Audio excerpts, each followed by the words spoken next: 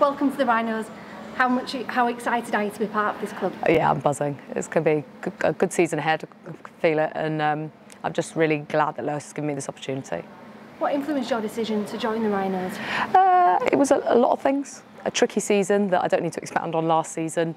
A distance thing. I live 10 minutes up the road, sort of up in Bramley, so it's a much nicer commute.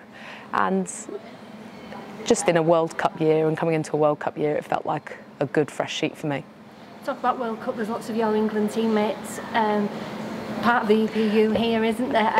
How good is it to see those and have some familiar surroundings? Yeah, it makes it more comfortable to sort of get going, fit in and just get started with training and have some workout buddies in there. So it's been nice. It's always nice to know a few friendly faces. What's pre-season been like so far? Well, I think this is the pre-season, but yeah, no, just dead relaxed, just getting our bodies back into it and fun so far, so we'll see where it goes. It's going to wrap. Then that pre-season, what have you been doing?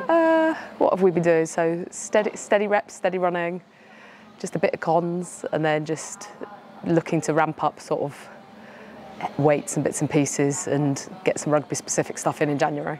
When you spoke to Lois, what was the vision she sold you? Where she wants to take the club and how you can be part of it? We'll get winning things again. I think that was the main thing. It wasn't a sort of an individual focus. It was how do you come in and fit in as part of a club and where does this club go? And that was what we spoke about, yeah.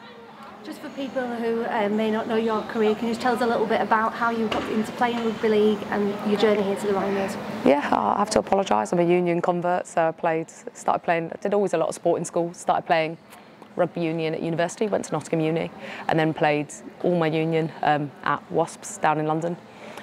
First for their twos and then their Premiership team. And then all by chance the England Students Rugby League trials were in Nottingham when I was a fourth year student, and somehow got a place having not really played before. And that was how it started, and then so I had to start looking for jobs and came up to Yorkshire because I was going to change codes, and I did. So and that's me here. So I played at Cass from when it started. There was no Leeds team then, actually, I don't think. So when it started in 2017. And then, yeah, till last season, 2021. And then this is going to be a new chapter for me, 2022. So fond memories from your time at Cass, obviously they helped you fall in love with Oh, I've got not a bad word to say.